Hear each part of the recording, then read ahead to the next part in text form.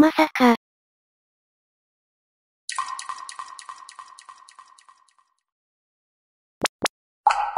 まさかそんな。と、いうことがあったのだ。いうことであれば。いらっしゃいませー。こんなところで飲んでいてよろしいのですか、飯綱丸様。また体重が増えてしまいますよ。黙れ射命丸。黙れ。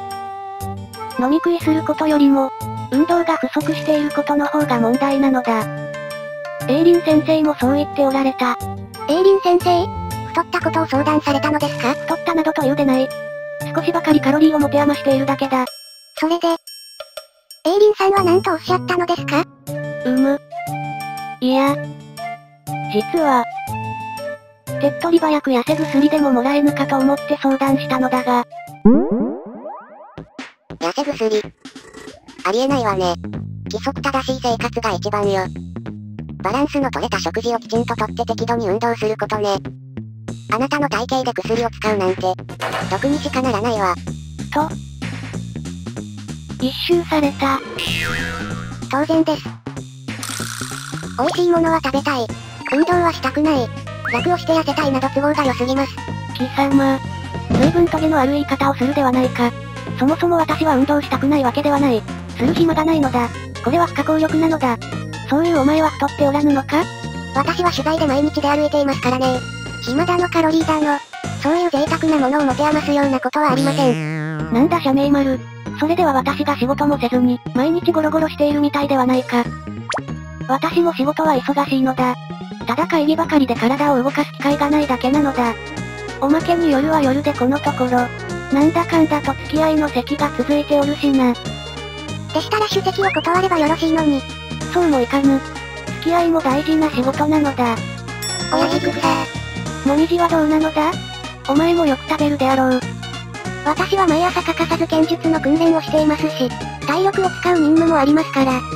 最後は体力勝負の任務なので、日頃から体調管理には気をつけるようにしています。さすがはもみじ。優等生ですね。健康的ですね。天狗の鏡ですね。そんな、当然のことです。ぐむむむむ。なんだなんだ。これではますます私がだらけているように聞こえるな。私は不健康で自堕落でダメな天狗なのか？あわわわわ、そうではございません。お役目の違いでございます。おやおやもみじ。遠慮はいりませんよ。今日は無礼講なのです。この際はっきり忠告して差し上げてはいかがですか？このままではお腹が大天狗になりますよ。そんなことにはなりません。良いのだぞもみじ。この場は何を申しても許そうぞ。不摂生な大天狗に言いたいことはあるか？そう申されましても。不摂生がたたったお腹の肉をつまんで差し上げては？飯綱丸様。何か運動をなさってはいかがですか？逃げましたねもみじ。やっぱりあなたは優等生ですね。あやさん。運動か。会議の合間に少しでも体を動かすようにはしているが。飯綱丸様。まっすぐ前を見て飯綱丸様。なんだすかさ。なぜ私までこのようなことを。ももと腕をしっかり上げてはい。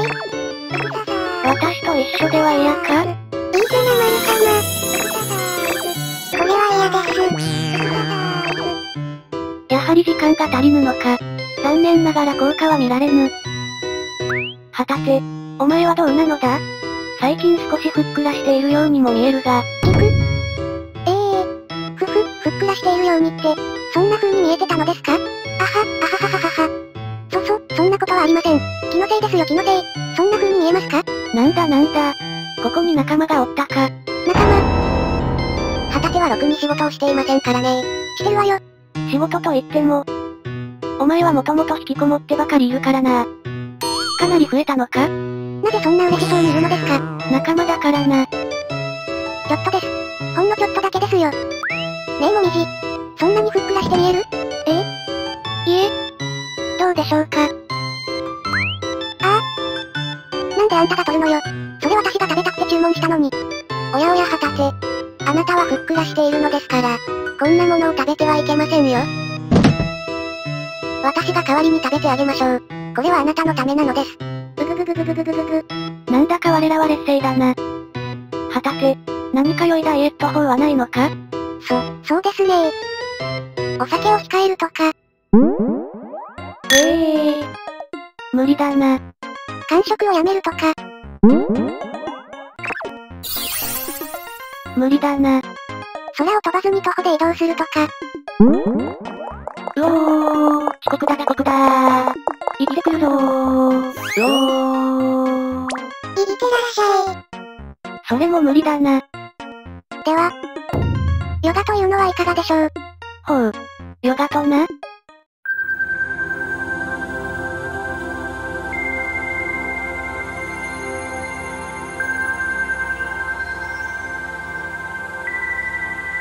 ナマステ。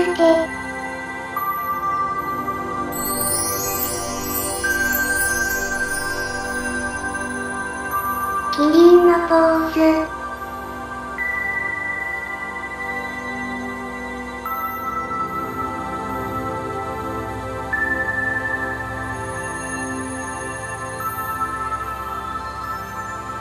ナマステ。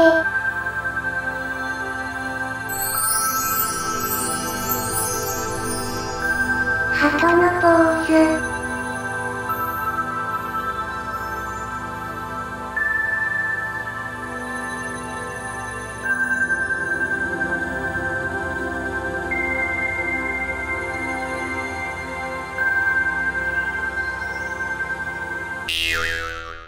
うぐぐ。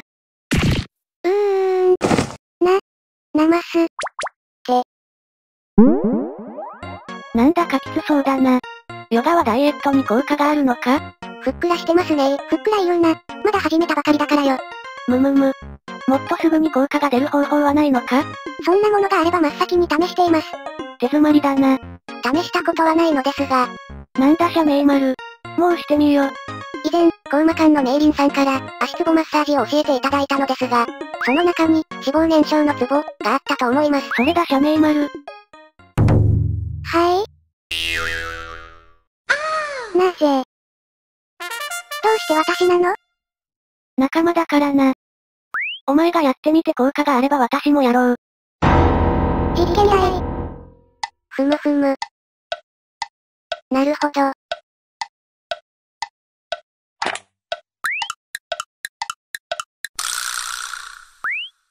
大体わかりました。大体って何よ？さあ。始めましょう。ちょっと待ってよあや。大体ってどういうことよ？大丈夫なんでしょうね。ここから数えて。1、3、やめてよあや。何すんのよ。くすぐったいじゃないの。はたて、足を動かさないでください。何言ってんのよ。くすぐったいってば。こうですか？やめなさいあや。くすぐらないでって言ってるでしょ。もみじ。はたての足を押さえててくれますか？これではツボの位置がわかりません。ですが。はたてさんが、もみじ。でははたての代わりにもみじが足ツボマッサージを受けますか？いつでも大丈夫ですあやさん。もみじ。では行きますよ。じゃー。痛い。お願いやめて。じゃー。なんてことするのよ。痛いって言ってるでしょ。とどめです。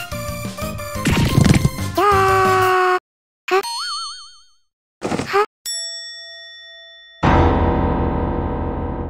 さて。お待たせしました。次は飯綱丸様の番ですよ。今ので大腿骨がつかめました。さあ。裸足になって横になってください。いや待て。松野田しゃめいまる。私は効果を確認してからでよい。おや飯綱丸様。そのようなことを言っておられると、また体重が増えてしまいますよ。お酒は飲む。お菓子は食べる。おまけに運動不足。私は飯綱丸様の体が心配なのです。しゃめいまる。わかった。節制する。体重が元に戻るまで酒は控える。間食もしない。運動は？運動もする。ちゃんとするぞ。信じてよろしいのですね。あやさん。はたてさんの意識が戻りました。なんで私がこんな目に。そうですか。それでは。反対の足に取り掛かりますか。おっと。逃がしませんよ。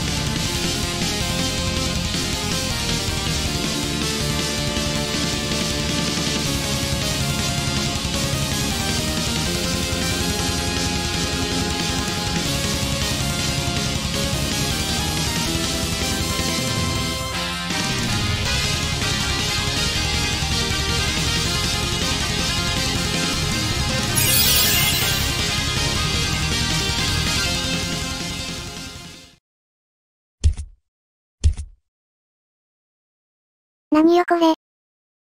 嘘でしょ。増えてる。何よ。足つぼなんて全然聞いてないじゃないのよ。